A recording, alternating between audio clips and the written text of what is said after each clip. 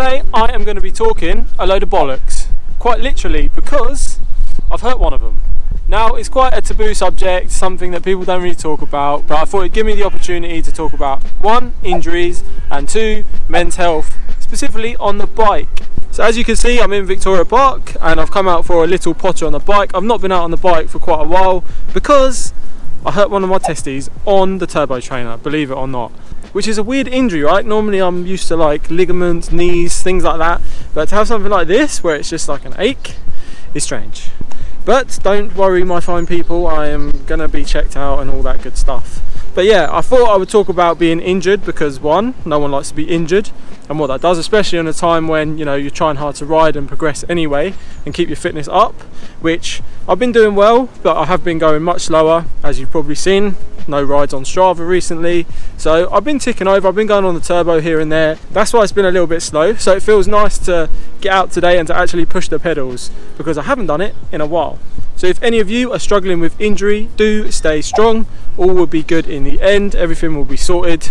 I've had a double fracture to my lower leg as well when I was younger. I was out, couldn't even walk for months, but here we are, right? We push on. So stay motivated peeps, even through times when you can't get out on the bike maybe as much as you'd like to.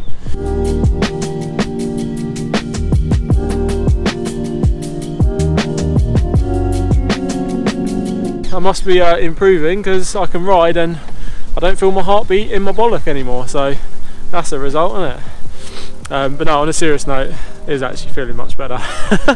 We've got George here just laughing as well in the background. Fucking bollocks, isn't it?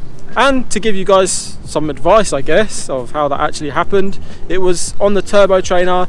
I wasn't warmed up well. I jumped on the turbo, wanted a quick session. I think I was just in the wrong position, like maybe my shorts were on differently or in a slightly different way, and I think I got off the turbo and I kind of felt it then, and then the morning after I went for another ride and then yeah, it hurt then. So peeps, be careful. Yeah, we wear a lot of tight lycra. Well, some of us do, some of us don't. There's a lot of very hard seats that you're sitting on as well, so it's not very forgiving on the precious area.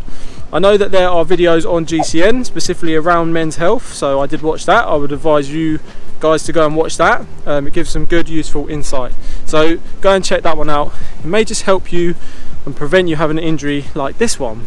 It's a good opportunity as well to say I hope you're all doing well, fine people, and big thank you for all your support, because you know the channel is growing and I'm feeling good about making videos whenever I make this sort of content. You guys and girls seem to react quite well and seem to like it somewhat, I hope. So yeah, thank you for that. So I thought I'd give you a little update. I've got a lot of plans for this year, things I'd like to do. Who knows, I always have these grand ideas. I watch Francis Cade's videos where he's out on his mountain bike and I think, you know what, that would be nice, wouldn't it? So maybe a gravel bike is on the cards. I want to do some more big rides. I've got some routes around the country that I'd like to take on. All kinds really, so I keep myself motivated by thinking about those things.